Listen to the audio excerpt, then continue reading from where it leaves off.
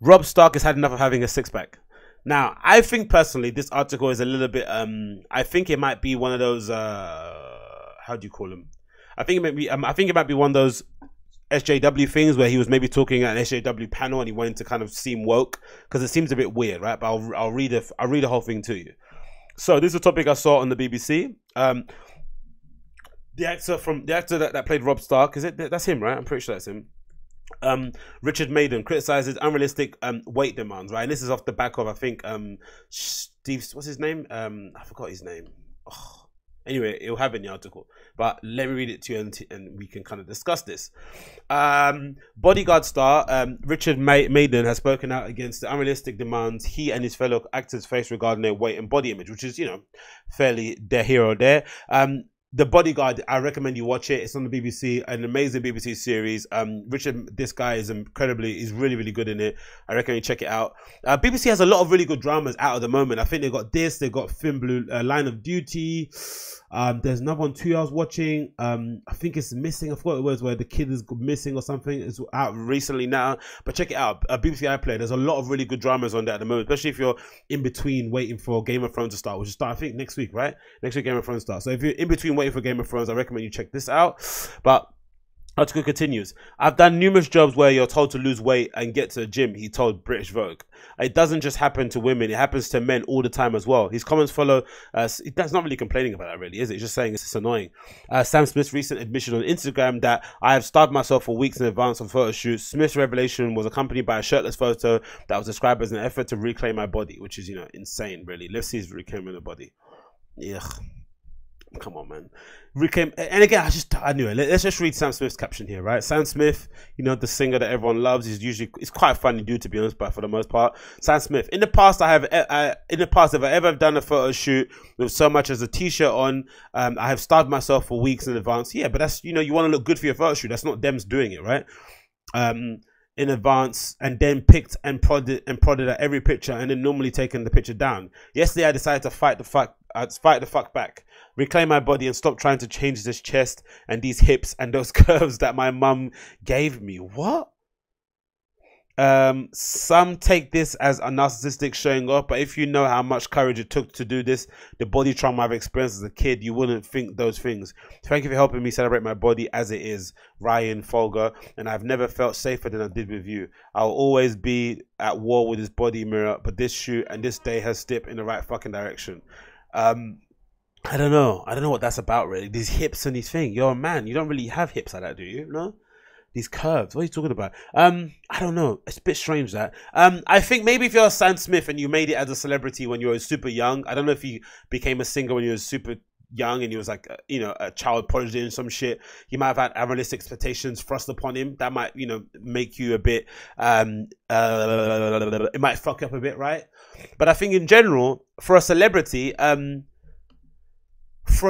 that is in the public eye, and you know you are in the, you know, yeah, you're in the public eye, you want to maybe present the best image of yourself. I don't think it's that bad to have unrealistic demands of your body, especially when you're showing yourself in public on stage, right? For the whatever it is to do. I think you have to be like that all year round, but if you're on tour, if you're maybe doing a photo shoot, you might want to get into good physical condition, but then you could also be honest with your fans and your audience and say, hey, this is just what I do when I'm doing a show, right? Because I want to be fit, so if I'm on stage, I can run around, I'm standing on my feet, I'm doing a worldwide tour, whatever it may be. People understand it. If it's a shoot, they'll get that too, because, you know, some of the clothes that you get given from brands are only in a particular size. It makes sense.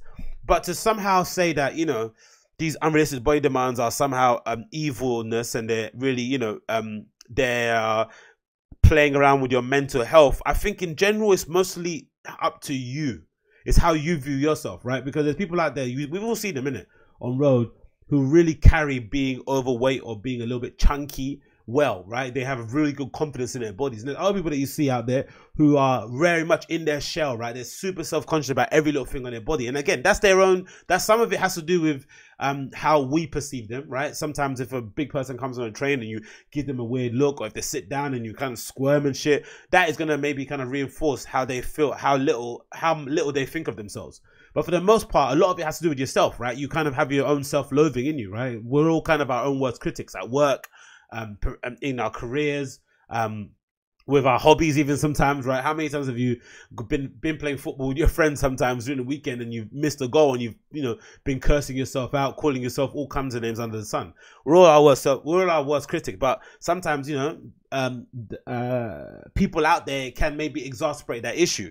But I don't think it's a bad thing for people in the entertainment industry to maybe operate on like a higher plane, or to maybe trying to achieve unrealistic body images or body goals in order to kind of sell whatever they're selling, because we all know it's a game, we all know it's a part of a selling thing. It's like when footballers are playing, right, and they suddenly retire and they get overweight. No one's really like, oh, you should be in the same shape. We know they shouldn't be in the same shape. They're not training 5 times a week in some of the best facilities in the world with sports nutritionists, only a text away, with their meals structured. Like, we know that's not the case, right? If as soon as they retire and they're living their everyday life, hanging around their wife and children, we know they're going to get bigger, and it's no big deal, isn't it? If anything, we kind of celebrate that. So I think once you're in that arena and you're doing it, it's not that necessarily that bad of a thing for people to maybe, I don't know, think of you as a hunky dude and want to see your top off and see you get a 6-pack. They don't expect you to look at that all the time, though. I don't think anyone does, for the most part. Or maybe I'm being naive for the most part. Let me see. Let's continue on with the Richard Madden stuff. Maiden said that he and his actor friends had found themselves bemoaning the barely eating, working out twice a day, no carbing thing required for certain scenes. He said he would find himself looking at each other going, we're just feeding the same that we are against. Maiden, whose other roles include Robb Stark and the Prince in Cinderella, said he had sometimes given restrictive costumes that made breathing difficult. The Scottish actor will next be in The Rocket Man, a musical biopic about Sir St. John, starring Targon Eaton. Maiden is not the only one highlighting the pressures on modern lifestyle. Last month, Australian actor Chris Hemsworth, for soon to be reprising the Thor role in Avengers, admitted keeping in shape for the camera can start to become a drag, which I can assume it. The roles I've taken on shaped on physique. It just goes hand in hand with the parts I play. But occasionally I see paparazzi picking out the bushes and I'm like, how's my rig look? And then pass away, but occasionally I'll see paparazzi poking out bushes. I'm like, how's my rig look? And I'm at that point, I know I've slacked off. Avengers Endgame, you could get 25th of April. Again, I get it, right? I understand. It's annoying if you're Richard Madden, but you're kind of, you have that scene in everything that you play, where you kind of walking down the street, and you kind of have that scene in every role that you do, where you're walking down and someone asks you to take your top off. I understand how annoying that can seem.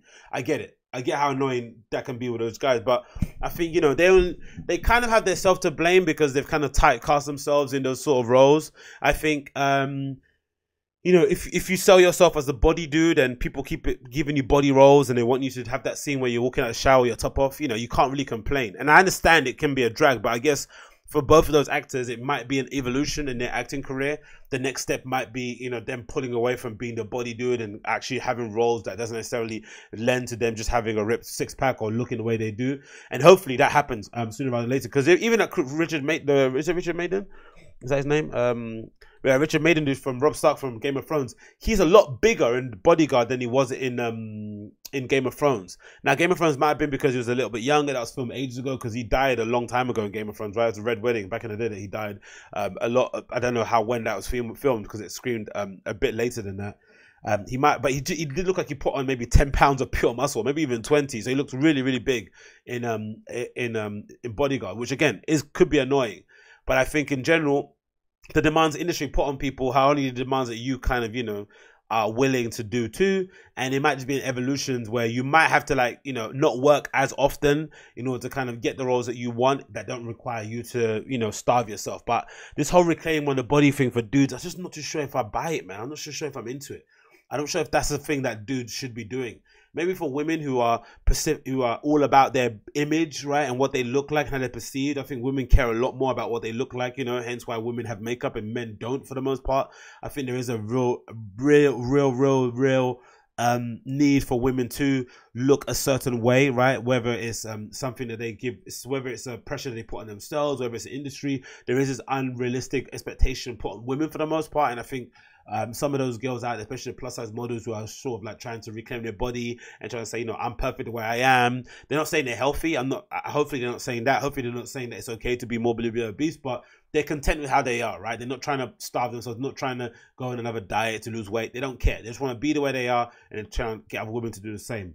I think that's cool. But I don't think dudes should do the same thing, because I just don't think we're wired that way, right? We're quite ticky, we're quite list oriented. We like to have goals, we like to have a plan in place to get to where we want to get to. And the moment we start just, you know, resting on our laurels and taking our foot off the gas, we're like, you know what, I'm all right the way I am. I don't used to do much, nothing more. I don't know if that's going to be any good for us in the long term. I don't think dudes really want that or need that going forward. Again, only in my opinion. I don't necessarily think that's a right way to go about things, but I can understand, especially after seeing Joaquin Phoenix in the Joker, that trailer that he was on.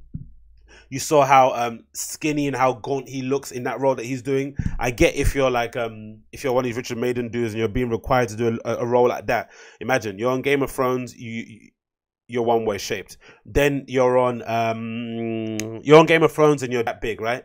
No, you're that skinny. Then you go do the Bodyguard and you're that big. Then they ask you to do the Joker movie and you lose that much weight. I get it, but because I remember seeing is it Christopher Nolan? Is it Christopher Nolan? Batman? Is that Christopher Nolan? Whatever his name is, the guy that played Batman in Batman Returns, my favorite one. He said something along the lines of like the losing weight thing. I think the one that played Vice, right? He played Dick Cheney. He was saying that for him, most of the reason he doesn't do it because, you know, it's like a method acting, which I thought it was. He said the reason why he does it because he wants to commit entirely to the role, and the moment he starts to lose weight or starts to put on weight, it switches something in his brain. He becomes a different person. It's not him anymore, right? He is whoever that person is in the role. It's just another switch for him to kind of get into kind of game or kind of flow state, which I think was quite interesting. But again, I don't think it's something that everyone could possibly do. And then maybe in general as well, it's not maybe the safest thing for most people to do. And who knows, maybe there will be a bit of a change in it. But again, it's good to see the kind of balance happening. You know, it happens on both ends, man. Men and women are both getting unrealistic pressures from Hollywood, and hopefully Hollywood kind of sees that and makes some amends. Probably won't, because, you know, I think there's probably a whole bevy of people behind him who are willing to take that opportunity.